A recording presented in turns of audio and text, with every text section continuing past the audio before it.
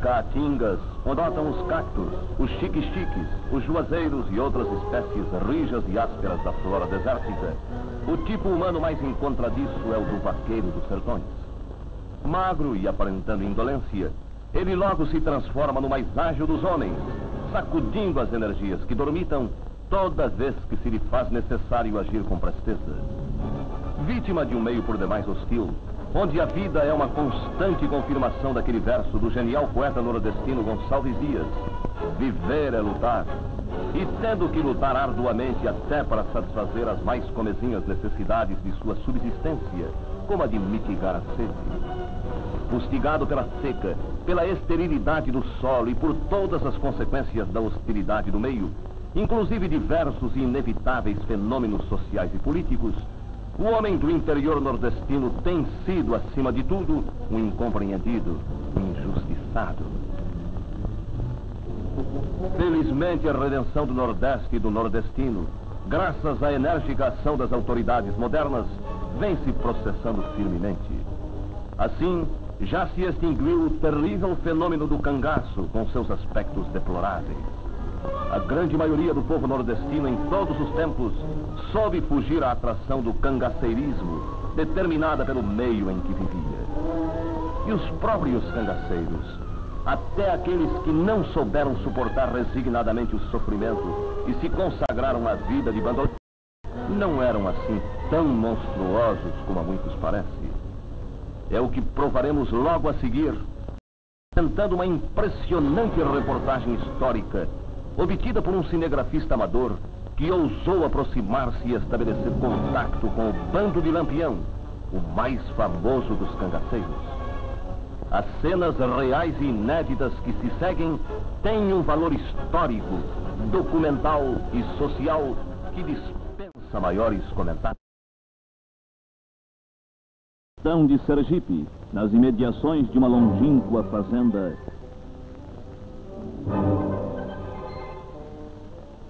De luneta em punho, Lampião, antes de uma de suas breves paradas para recuperar as energias gastas em intermináveis e turbulentas caminhadas pelo interior de todo o Nordeste, avista um estranho na ressequida mata. Um homem apenas, mas que bem pode representar uma cilada. Seria o ousado intruso um presente de grego dos policiais que há anos perseguem o famoso cangaceiro? Não, é apenas um homem corajoso, um simples mascate, que de posse de uma câmera cinematográfica, disposto a realizar uma das mais tágeis de todos os tempos, se arrisca-se sozinho com o célebre bandoleiro.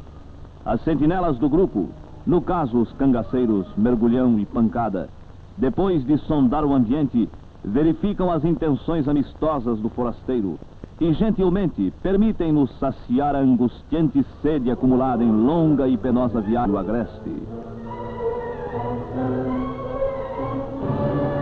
Seu velho mosquetão, o já então legendário chefe de Cangaço, aguarda o visitante. Lampião é a própria personificação da desconfiança e tem razões para isso, pois vive com a polícia em suas pegadas. Mas o terrível capitão é também um homem vaidoso e muito cioso de seu cruento prestígio. Gosta de ver seu nome e seu retrato nos jornais. A célebre Maria Bonita, companheira de Lampião, e Verônica, outra mulher do bando, fazem as honras da casa ao inesperado hóspede. Enquanto se aproximam, ainda um tanto desconfiados, Virgínio, cunhado e lugar-tenente de Lampião, um outro bandido e, por fim, Durvinha, a companheira de Virgínio.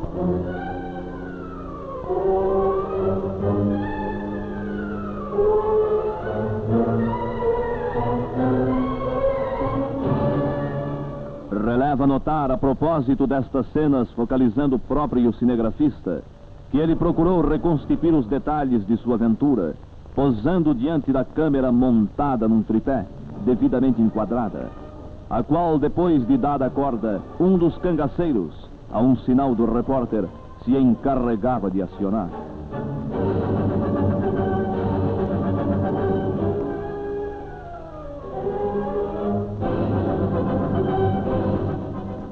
Estão cumpridas todas as formalidades. O visitante já se pode considerar livre de perigo. Os demais membros do bando, até então esquivos e distanciados, aguardando o pronunciamento do chefe, aproximam-se.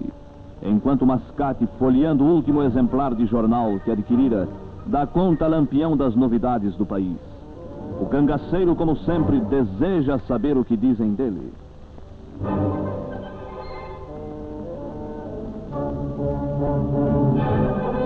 Na correspondência de amigos e coiteiros espalhados pelos sertões, o famoso bandido se orienta para a concepção de seus planos, em que o saque e a fuga se entrelaçam.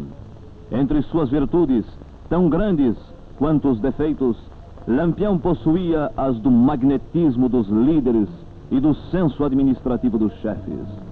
Todas as tarefas, corriqueiras ou importantes, são bem distribuídas e disciplinadamente cumpridas. A vida do grupo era em tudo análoga à de um pequeno exército de guerrilheiros, que Lampião chefiava demonstrando tal capacidade que bem poderia ter sido um gênio militar se tivesse nascido e vivido em outro meio.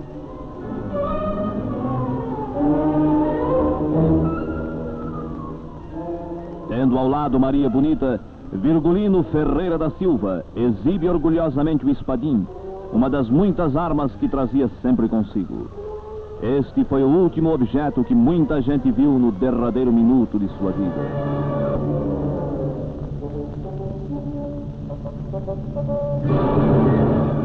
Os cangaceiros abatem cabritos para o almoço, que em homenagem ao forasteiro teria as características de um banquete. Nem sempre, porém, eles comiam tão fartamente. Muitas vezes, ou sofrendo os efeitos da seca, ou em apressada fuga à polícia volante, os cangaceiros se alimentavam com parcos pedaços de carne seca e um pouco de... e até sofriam fome e sede.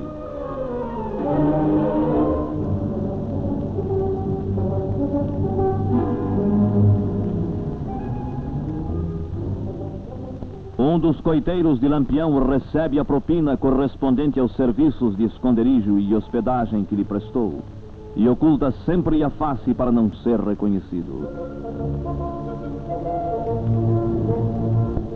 E prossegue o lauto ágape dos bandoleiros. Entre os numerosos subordinados de Lampião está o irmão Ezequiel, o Ponto Fino, um pouco atrás do chefe de Virgínio. No banquete, a água que passarinho não bebe, nem mesmo na seca do Nordeste, foi consumida em larga escala. E o resultado é esta farrinha, em que os bandoleiros, eles próprios, fazem uma sátira dos exercícios que denominavam de instrução, uma espécie de manobra em ponto pequeno.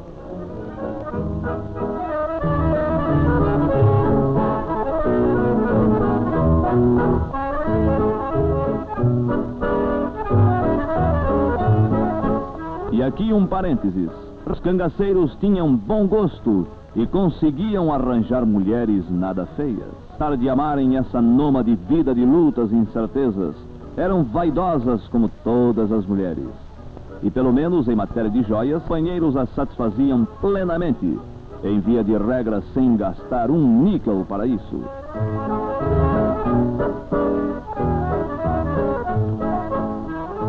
Maria Deia, este o verdadeiro nome de Maria Bonita, possuía positivamente predicados físicos que justificavam o célebre apelido.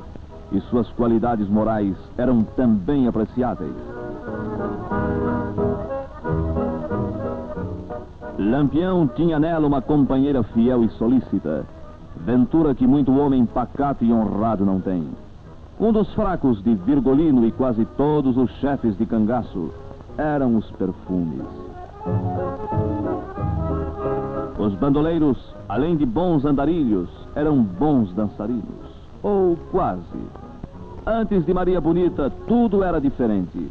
Os cangaceiros não tinham mulheres certas. Limitavam-se a violentar as que encontravam pelo caminho. E Maria Deia, que dominava Lampião, cada vez mais enamorado, conseguiu pôr cobro ao hediondo costume. Ela foi uma mulher excepcional, que até logrou fazer de Lampião um poeta nas horas vagas. Após longo tempo de convívio com o bando, o cinegrafista despede-se. Fora muito bem tratado, considerando irrepreensível e cativante a hospitalidade do grupo. Testemunhou a disciplina do bando, a abnegação e a finura com que Lampião tratava todos os subordinados que o veneravam. Convém, todavia, não esquecer que esse mesmo Lampião e seus cangaceiros, inúmeras vezes, inclusive desnecessariamente, cometeram toda sorte de atrocidades, parecendo do chão da caatinga com o sangue de suas vítimas.